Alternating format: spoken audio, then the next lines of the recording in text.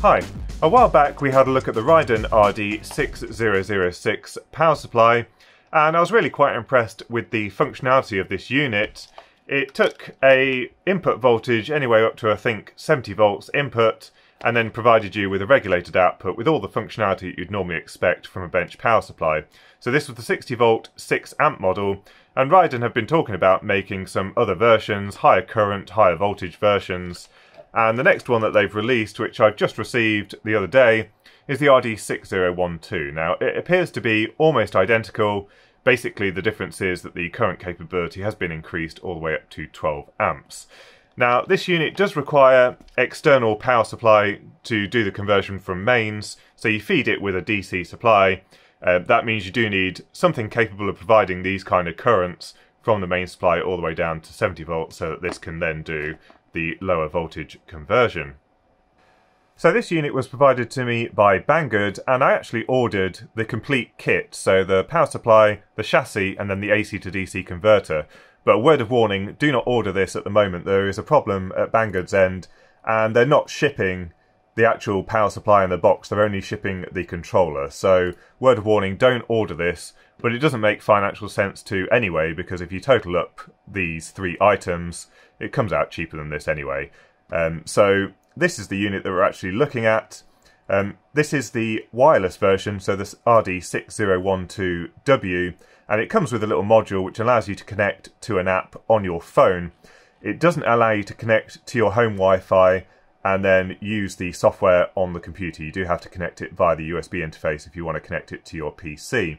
But you can see here are the specifications, all the way up to 720 watts if your AC to DC converter is capable of supplying that. So Banggood are sending me separately the additional items, and when they arrive we'll actually do an assembly video and just see how the best way to construct this is into the chassis. Looking at the front of the two units, they're absolutely identical, other than the model number, which is nice. That means you can mix and match these without them looking out of place.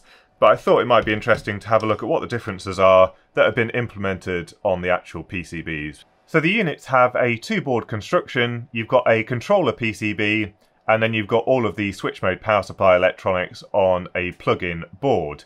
And the top one is the 6 amp version. The new version is much bigger on that second PCB. If you peek through, you can see it's exactly the same board on the front panel, but this 12 amp version has quite a few more components and obviously the blue PCB.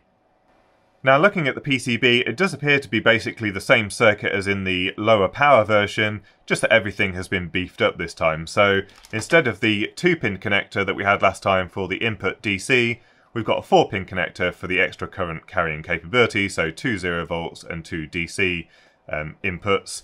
We've got the same DC to DC converter for the low voltage stuff that's on the controller PCB. So we've got a little XL semi buck converter here, and that has its own polyfuse just for that. On the input, we've got a common mode choke, which is about 3 times the size of the previous one. And we've got some fusing here. Interestingly, we've got one soldered in fuse and then an empty fuse holder. What that means is if this fuse fails, you can drop in the replacement that came in the box into the fuse holder. But for whatever reason, they've decided, I guess for ease of assembly so that they haven't got an extra production step of inserting the fuse, they've soldered the first one in. We've got a really quite powerful MOSFET sitting here, and it's this STP1108N8F6, which is an 80 volt 110 amp MOSFET, but given its location in the circuit before the fuse, I think this is here for reverse polarity protection rather than anything else. Now it's not operating as a crowbar, otherwise it would sit after the fuse so that it blows the fuse if the polarity is incorrect. It's basically acting like a diode would, and then once sufficient voltage is developed across the transistor, then the gate is pulled low and it allows it to conduct. We've got the same TL594 PWM controller chip, which you can see on the screen here, and this is basically a general purpose PWM controller, and the MOSFETs to this are external. So this has all of the electronics required to do the PWM control, but no power electronics integrated. So that's the rest of the stuff on this PCB, and the power MOSFETs are actually sitting underneath this fan-cooled heatsink. Other than that, everything looks pretty similar. We've just sort of got more capacitors on here for smoothing, a bigger inductor because this is operating as a buck converter. The input supply has to be higher than the output voltage, so we've got basically a standard buck converter. Everything has just been uprated this time for the extra current.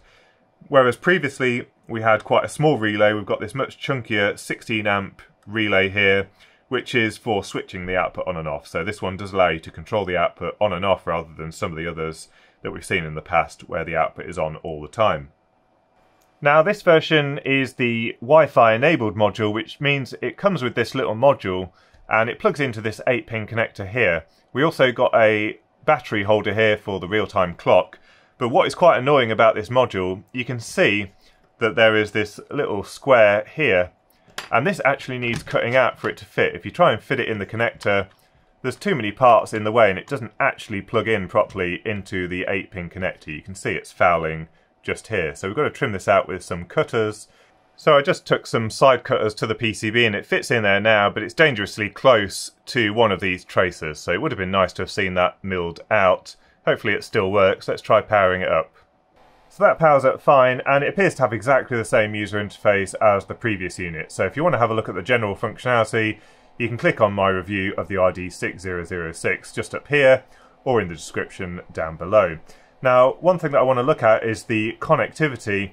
So we'll have a look at the Wi-Fi connectivity and the connection to the app. So we need to go across and change the connection from USB to Wi-Fi. Click enter. And then we need to turn the device off and then power it back up again.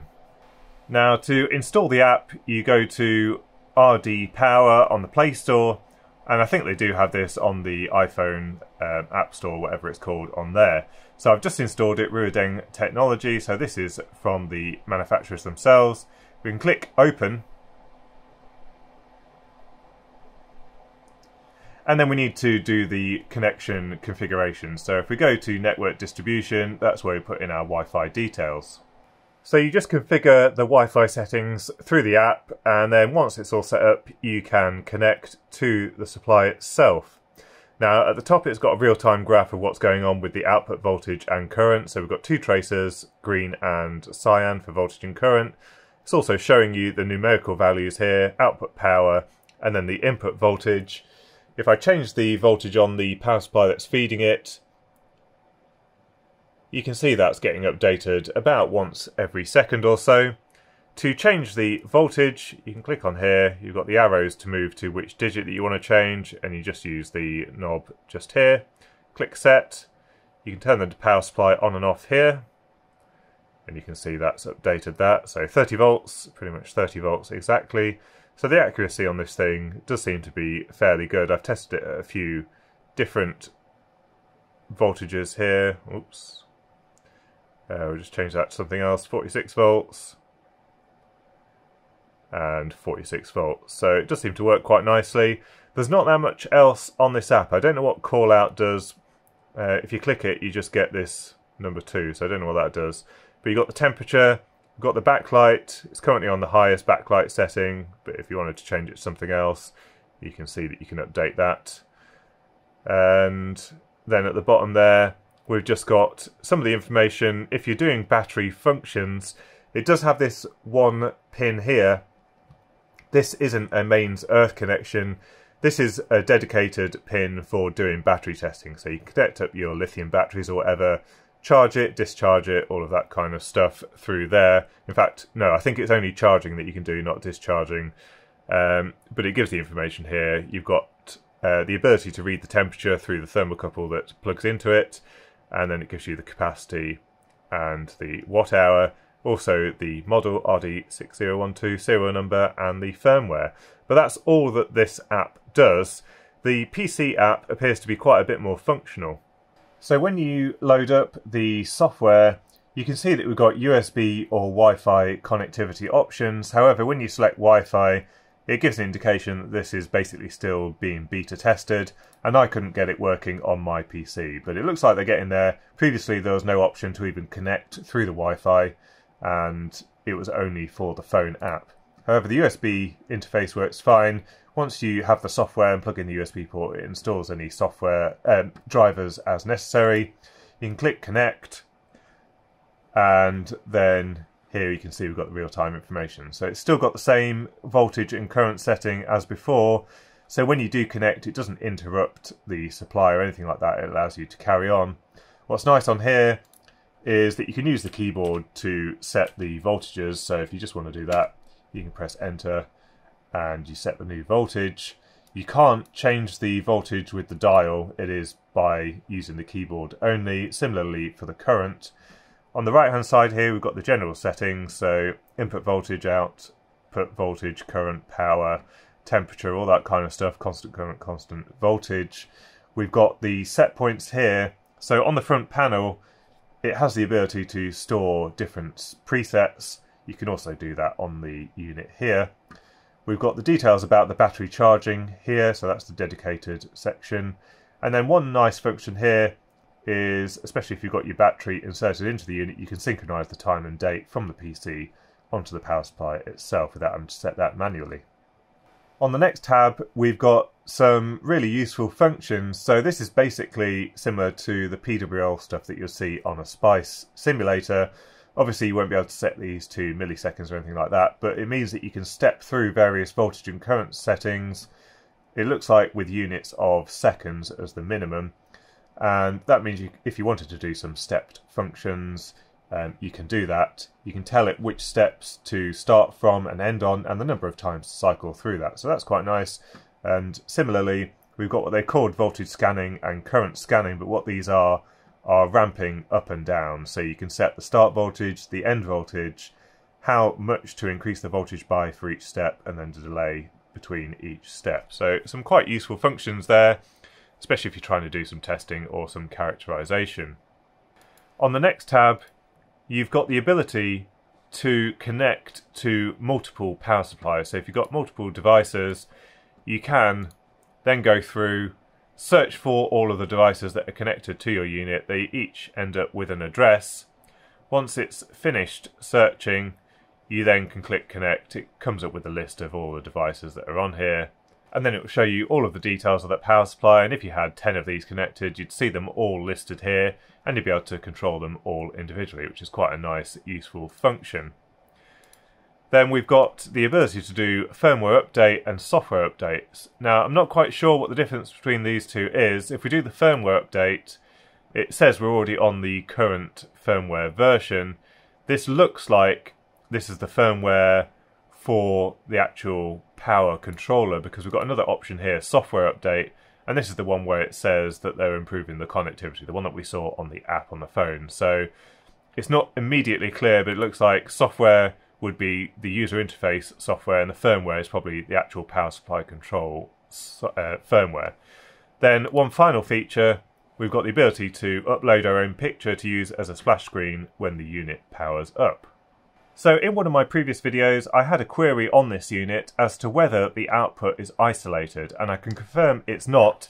There's no means of isolation within this device. This is a plain buck converter, so there's no means to isolate this from the output. So what it means is the negative input on this terminal block is effectively connected to the negative output on the front panel here. There is a bit of impedance, but not enough to worry about. So what that means is, if you wanted to use this for bipolar power supplies, for example, or you wanted to connect a couple in series, that is entirely dependent on the unit that is powering this power supply. If you're running it from batteries, then if you've got a separate set of batteries for each one, that will work fine. If you're using a conventional transformer, and again it's a separate one for each unit, then again that would be fine.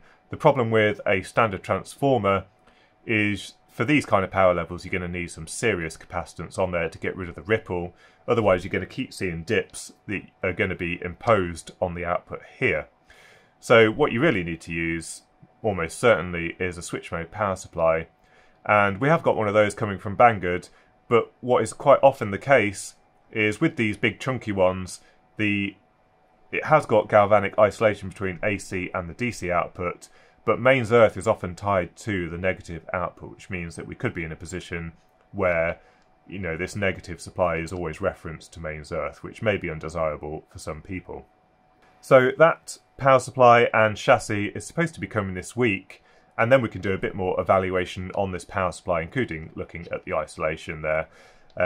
It doesn't make sense to do any load testing or noise or looking at the ripple with this powered by my bench power supply, because it's a linear power supply with extremely low noise and isn't representative of the recommended configuration for this power supply. So once that arrives, we'll do an assembly video, see what it looks like, the best way to connect up all of the insides, and then we'll have a look actually at the output quality.